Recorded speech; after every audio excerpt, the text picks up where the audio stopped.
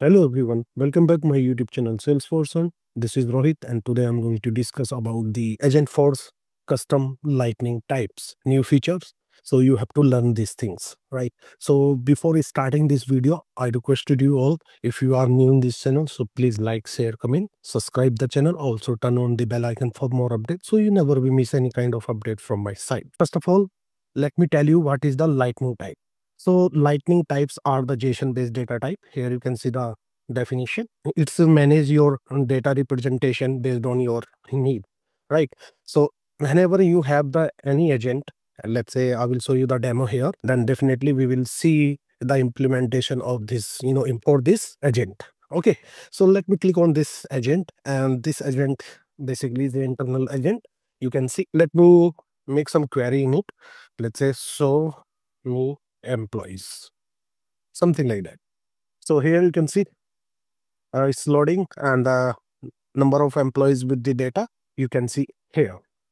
Okay, so if you open any tab regarding the employees, you can see the number of employees here. Let's say all, and I have like 7 employees in my org.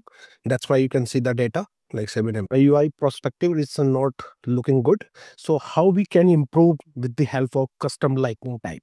So we can give the save of the data based on the JSON, okay, using Agentforce. So we have some prerequisites. So if you are working on the lightning type, so you have to configure some schema as well as LWC. So in LWC, please take care about those things. I will explain it. Okay, so don't worry about it. Also, please watch this video until end if you want to learn something new. So let me change this, this data save to another UI. So how we can change it? So in my agent, let me open this agent, and here you can see this is the editable pencil icon, but this agent is still active. So let me do that one thing here. Let me refresh it, or let me deactivate first. Like, okay, click on this edit detail page, and once we clicked on this edit detail page, you can see the pencil icon, right? So this is my Apex class, like employee control. I will show you after some times. So here you have to change this one like Apex based on your JSON data. Okay, so we have to pass the JSON to the LWC, and it's automatic, you know, parse this into the good UI. So this is the EMP response. Let me save this. Let me activate this agent. Okay, so previously you can see this data is say like unsaved data. Okay, let me refresh this page, and once we refresh it, now you will be see the new data here. So let me make the query like show me employees, something like that. Okay, so let's see the output here.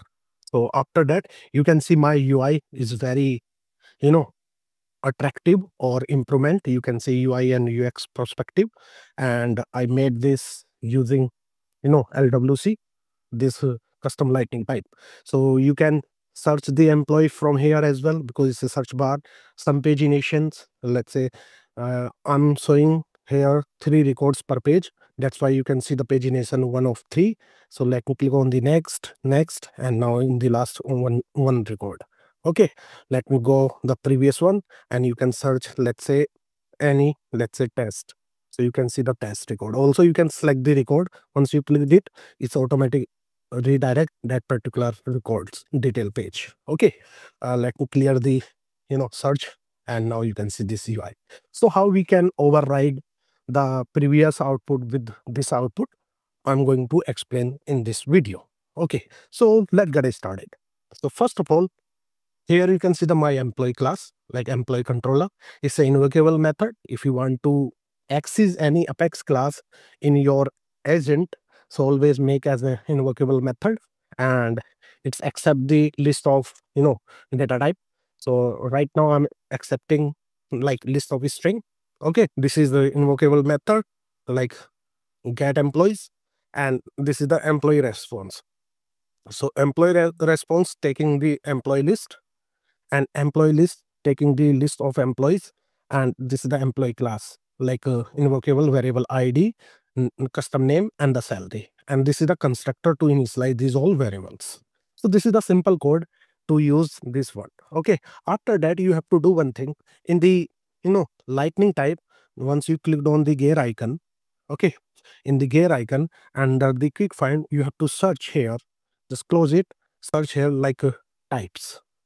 So you can see the option like lightning types. Okay. So once you clicked on it, in your case, you cannot see any, C related or custom. C means custom namespace is a by default namespace, but Salesforce already have this standard one like lightning. These all data type, right? Right now, I'm using this employee data EMP response, and here you can see the description, everything. It is coming from the LWC. I will show you within a minute. Okay, so this is the lightning type. So we can override the existing functionality or existing data type with our user defined data type. Okay, so how we can do that? So in the LWC, I have created the LWC component that is employee. Okay, and I'm not invoking any Apex class or something like that and method.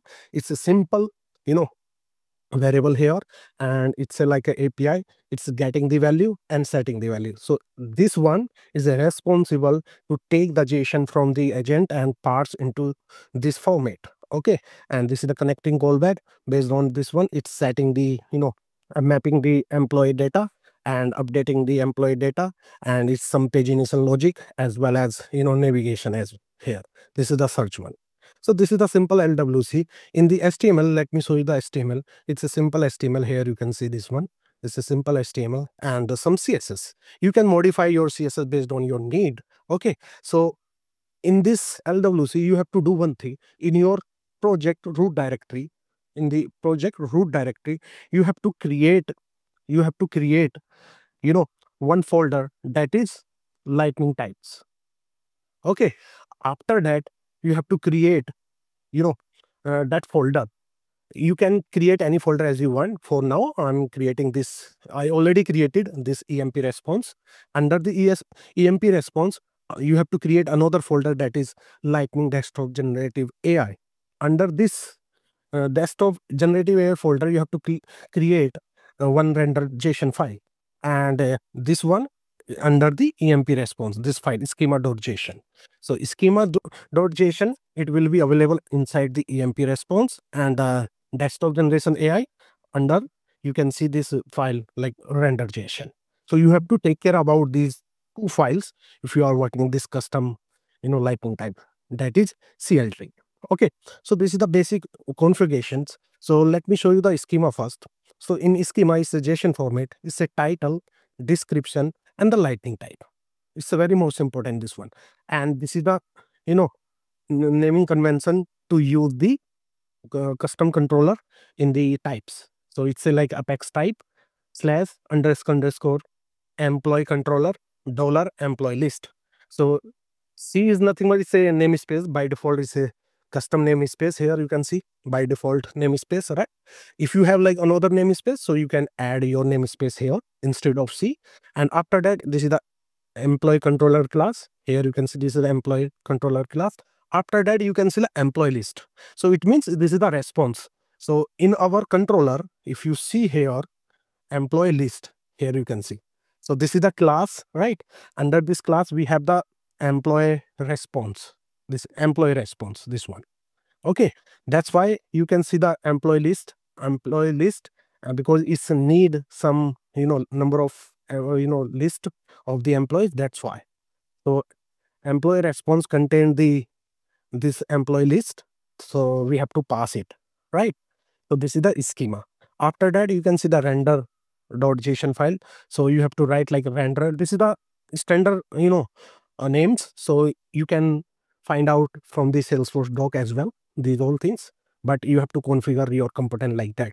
So component overrides $definition and a C/employee. Employee means this is the LWC component name. C/employee name. It's the namespace, then your LWC name. After that, you have to deploy this, lightning type. Once you deploy it, you will be see this lightning type inside the lightning types Salesforce, quick find. And after that, you have to create your topics or, action based on your agent. So this is my default agent. If you see here, this is my default agent, like agent default. Once you open it, you can see the different types of, action and topics. I will show you here. So in my topics, you can see the employee data management. So once you click it, so these all, instructions of this, let me deactivate it. Okay, so these all instruction and the action. So under the action, I just include that of X controller class. Here you can see this one. Okay, once you include it, immediately in the last you can select input and the output, right? So for now I'm not using any input from the user, right? That's why you cannot override right now. In the future, definitely I will create another video about the input as well, same for output, right? So after that, you can see like employee list. Okay, employee list data type C__EMP response. Okay, it's not a standard, it's a custom. Here you can see, please observe. After that, you can see the map variable, or you have to click on this add it in detail page. So once you clicked on it, now you can see this one, like this drop down. Under the drop down, this is the standard, because Salesforce by default created, at the time of actions, these things. It's like a custom Apex class action. So it's created by the Salesforce by default, this one. Okay, if you have another class, so your class name should be appear here. But for now, we have to use this EMP response. So let me use first of all this predefined things as a Salesforce already created using my Apex class. So just let me save this, and now come to this place.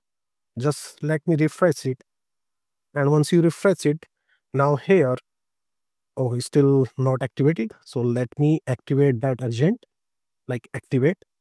And once you activate it, again you have to refresh it, and here you have to type like show me the employees, something like that. Okay, so now after that, you can see the employees here as a raw data, like this form. So this format, I don't want this format. That's why I need to override this, output with my custom lightning types. So I need to change that one. So here in this one, just let me deactivate that one first of all, because without deactivation, you cannot change it. So just refresh it. And once you refresh it, just you have to choose your output from here. So this is a response like EMP response. Just click on the save. And after that, you have to activate your agent. Now let me refresh it. And once you refresh it, okay, so now just open the agent and like show me employees, something like that. So here you can see some processes going on. And after that, you can see my, custom lightning types, this showing with the LWC, look and feel, right? These all things. So you can change accordingly based on your need and based on your requirement, these all things. So this is the simple, simple way to override your standard, lightning type with your custom lightning type using LWC type. Or before that, I forget one thing. So please keep in your mind, once you develop LWC, right, in the meta file, you have to use this tag, that is lightning __ agent force output for the output, right? So that's why you can see the output as different types of UI. If you have like input, then you have to use like lightning __ Agentforce input, something like that. Please keep in your mind these all things. Okay, so this is very important for us if you are working on the agent code custom, data types or custom lightning types. So this is how you can work on the Salesforce Agentforce custom lightning types. Guys, I hope you learned something new in this video. If you feel like this is the very more informative for us, so please like, share, comment, subscribe the channel. Also turn on the bell icon for more updates, so you never be miss any kind of update from my side. So till then, bye bye, take care, see ya. Thank you for watching, guys. Bye bye.